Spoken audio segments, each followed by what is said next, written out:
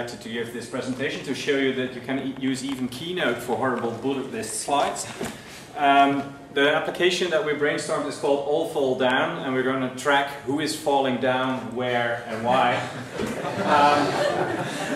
It's all based on the accelerometer. People falling down have a distinct pattern that comes out of the accelerometer, so we can detect when somebody falls. The technology is available today, so there's no reason not to build it right now. What are we going to aggregate? We're going to use different levels because it makes sense for when somebody falls down to alert somebody to come and help, to get him up again. But you can also aggregate it on a level of a building. Who in the retirement home is falling down and where in the retirement home are the hotspots where people are tumbling down the stairs or whatever. You can do the same in a city. Where are the sidewalks so bad that everybody is stumbling? Or on a global level, where do you don't want to live because your insurance policy will be very expensive because everybody's falling down all the time.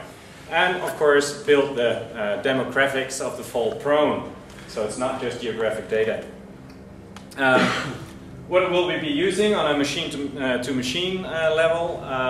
It can be as basic as just your phone and SMS to alert your caretaker, I've fallen out of my wheelchair, come and pick me up. But in a building you could use roomware-like hardware or Bluetooth because you only need the data within the building. And that also means that you don't actually need to use Spimes all the time because if it's in a building you already know where it is and you can use Bluetooth to detect what corner of the building it is.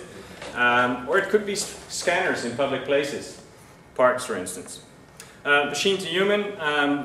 Again, it's different levels, so you have different cycles. It could be SMS. You could keep your own profile somewhere so that if your personal caretaker is not available right now, it just phones the next one in the list in your profile. You could map data onto blueprints of buildings to see where stuff is happening, or use Google Maps for local and global information. Open questions. The tricky bit is probably in the one-on-one communication, because on an aggregate level, false positives don't really matter, but on a one-on-one level, false positives really do matter.